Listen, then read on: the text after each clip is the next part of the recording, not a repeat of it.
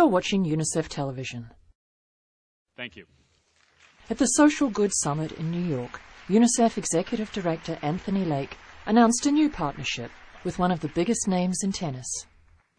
We are very excited to be able to announce that Serena is going to be the latest International Goodwill Ambassador for UNICEF, working with us on behalf of children around the world. Thank you.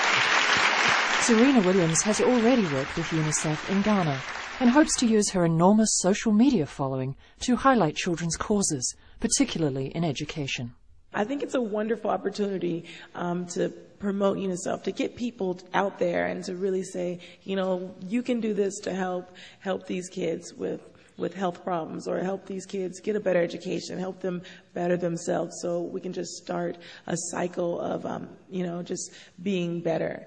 And it's just, I feel really happy that I have that platform and that I'm really going to be able to have an opportunity to use it for something that I truly care about and that means a lot to me and that I can, actually speak to from the heart.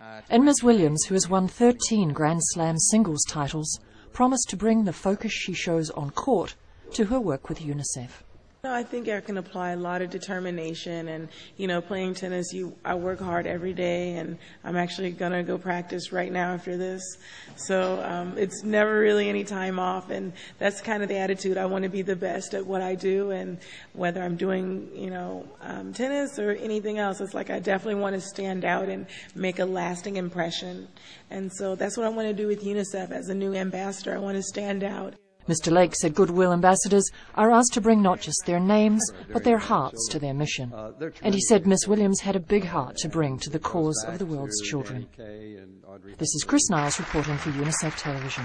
For more information, visit unicef.org. Unite for Children.